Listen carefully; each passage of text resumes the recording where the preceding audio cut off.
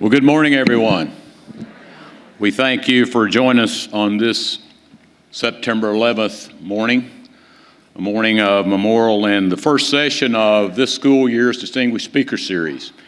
And we are certainly greatly honored to have such an impressive and accomplished individual here with us this morning, Congressman Jim Banks, who I'll introduce in just a few minutes. But good morning, Congressman Banks. It's an honor to have you with us. I know that for each of us sitting here, and in fact for all Americans, September 11th, 2001 forever changed our world, forever changed our lives. Many of you students who are here today were young children at the time that might not remember that particular day, or that you've heard from your parents or professors about that day and the events that took place that indelibly shaped our great nation, defined a generation and a way of life for us that we now live today. On that fateful day, thousands of unsuspecting, innocent men, women, and children were attacked along with their way of life, one of freedom and democracy. Even today, 17 years after that event, it's hard to make sense out of this senseless tragedy.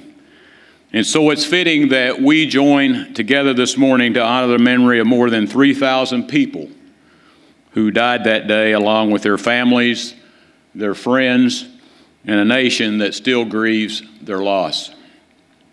At this time, I ask that all of you stand as the Trine University Air Force Reserve Officer Training Corps will present the colors, followed by the singing of the national anthem by the Trine University Choir, immediately followed by a moment of silence to honor and remember the victims of the September 11th, 2001, the civilians killed in the attacks, those who gave their lives saving others, survivors, first responders, and the members of the armed forces who have died and those who continue to wage the war on terrorism.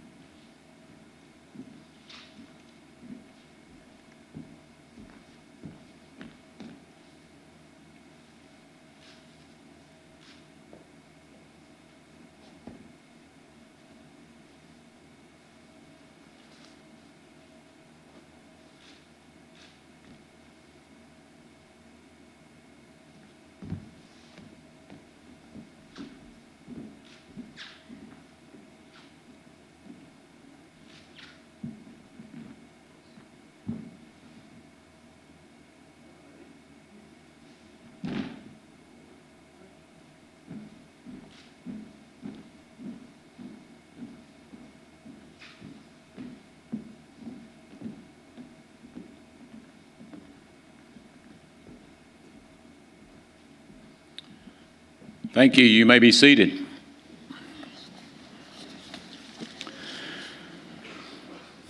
This morning I have the honor and privilege to introduce and welcome United States Congressman Jim Banks.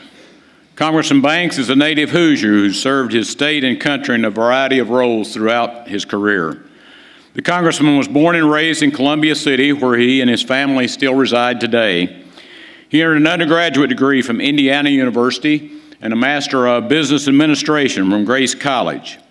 Congressman Banks worked in both the commercial construction and real estate industry in Fort Wayne over the past decade and served in the Indiana State Senate from 2010 to 2016. In the State Senate, he chaired the Senate Veteran Affairs and the Military Committee and led the charge on significant pro-growth, pro-family, and pro-veteran reforms. Congressman Banks served in the U.S. Navy Reserve as a Supply Corps officer and took a leave of absence from the Indiana State Senate in 2014 and 2015 to deploy to Afghanistan during Operations Enduring Freedom and Freedom Sentinel. He received the Defense Meritorious Service Medal for his military leadership in Afghanistan. In 2008, he was named to Northeast Indiana's Future 40 Leaders Under 40, and in 2011, was recognized as the top rising Republican legislator by Governing Magazine.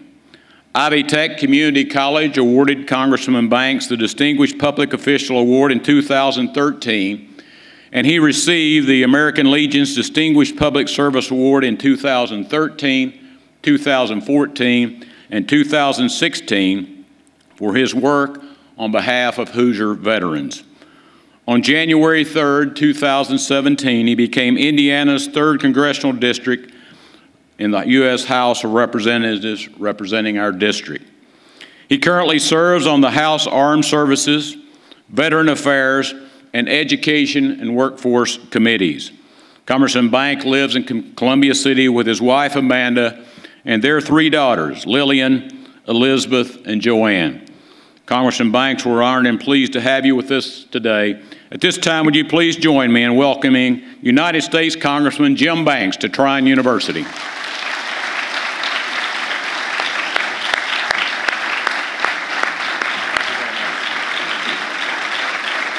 Thank you.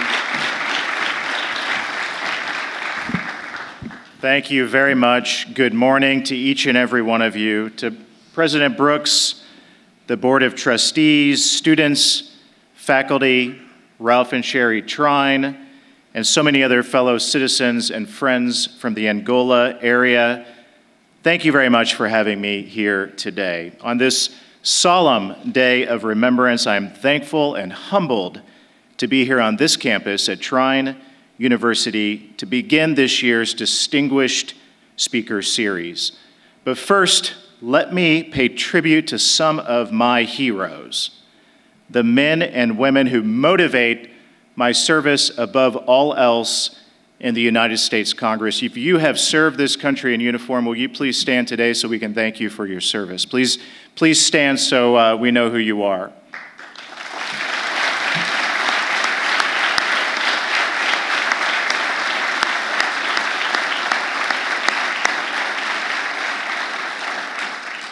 Thank you to each and every one of you for what you have done to serve and protect this country, the greatest country in the world. We are here today to remember another day in American history that will live in infamy.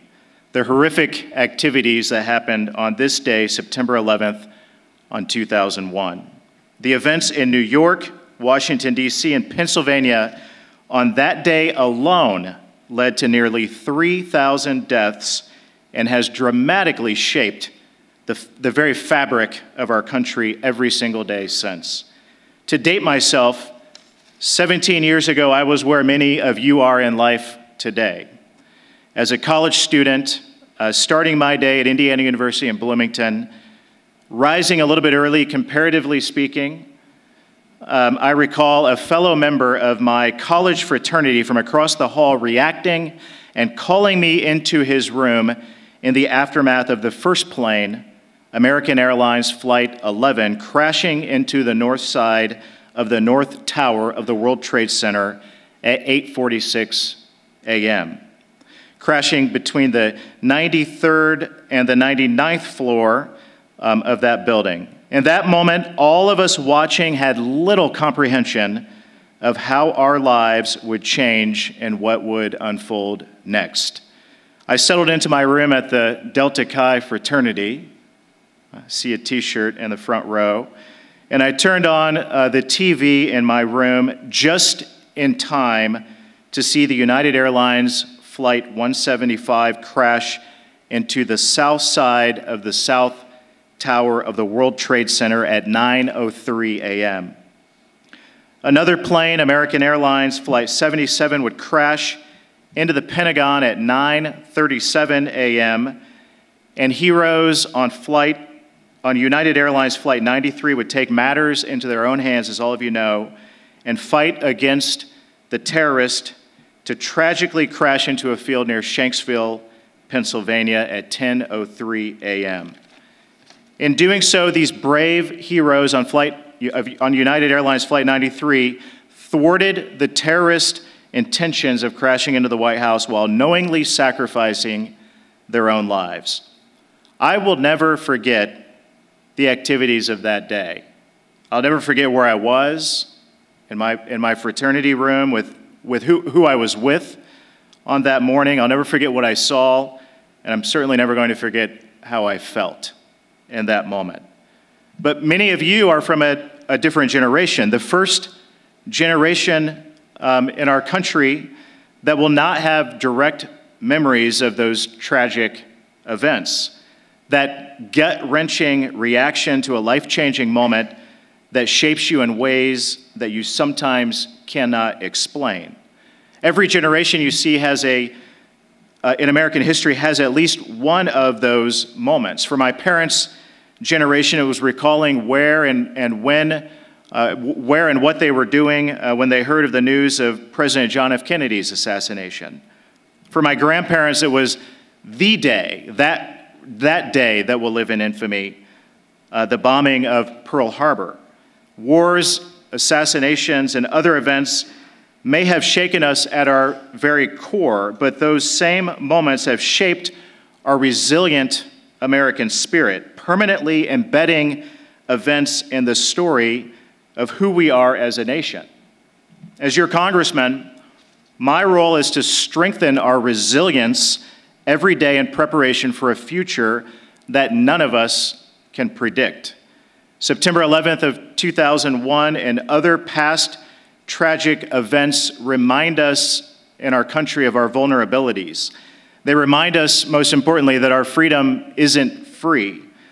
They remind us that our nation is blessed, but that there are evil forces in this world who seek to eliminate our American principles of self-government and liberty from the very face of this earth to advance their wicked ideologies.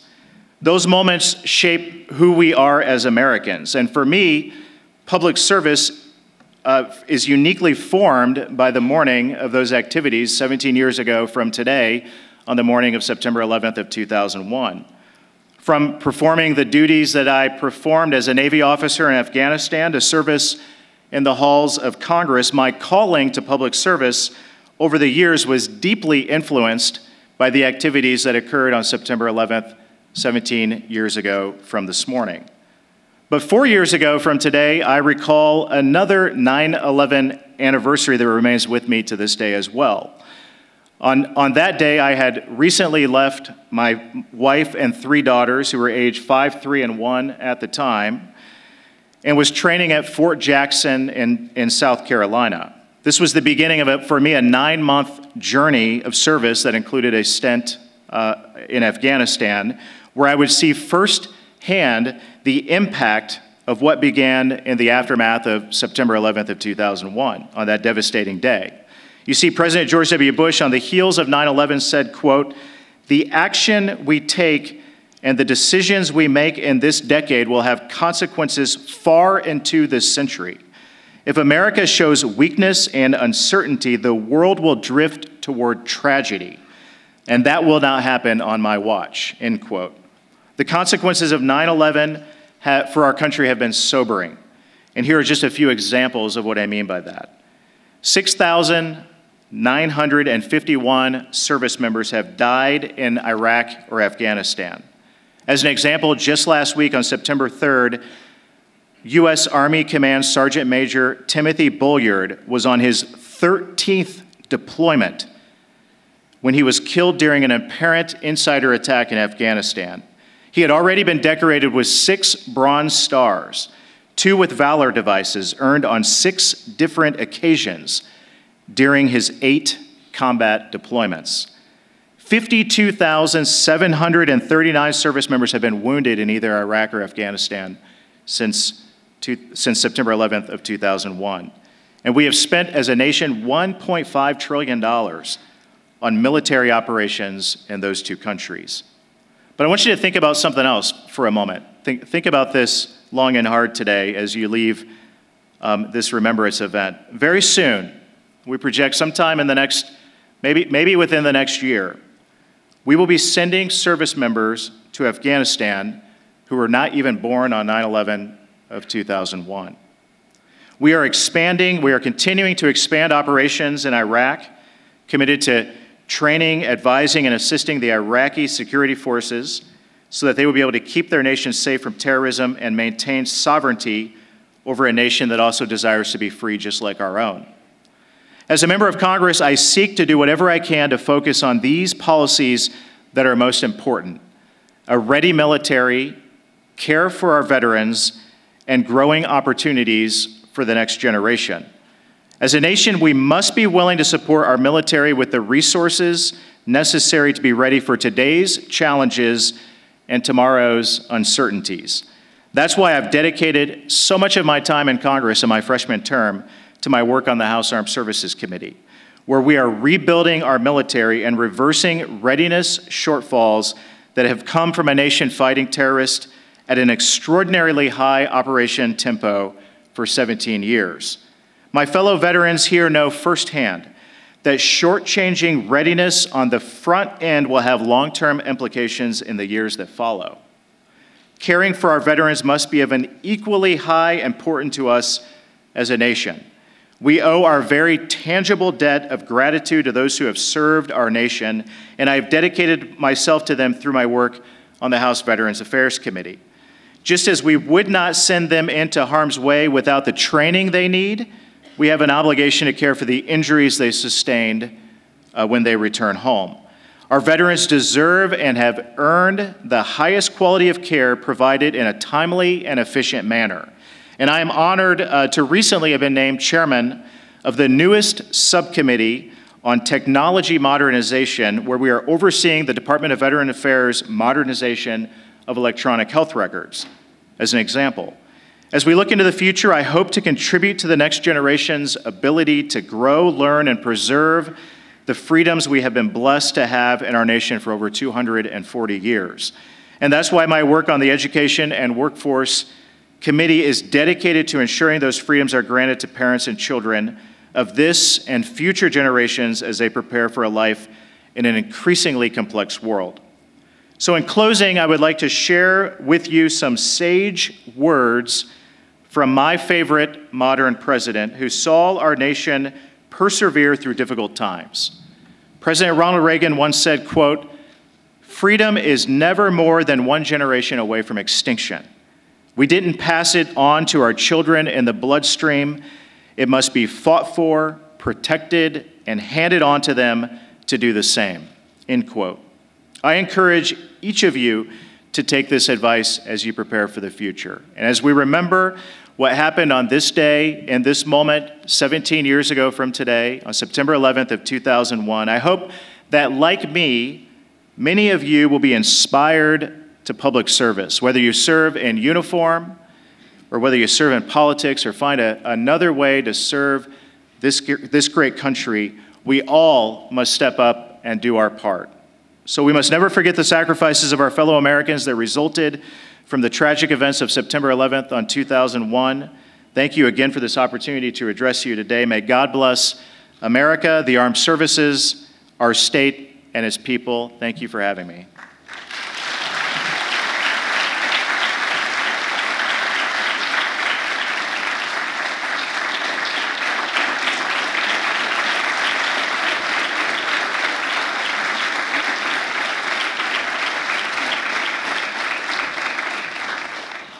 Congressman Banks, thank you so much for being here with us this morning on this special occasion. Thank you for your military service. Thank you for your representation of our district in Washington, D.C. We cannot thank you enough. And as a result, we have a small token of our appreciation this morning to carry with you of this moment here at Trine University. Thank you. Beautiful. Thank you. Thank you very much.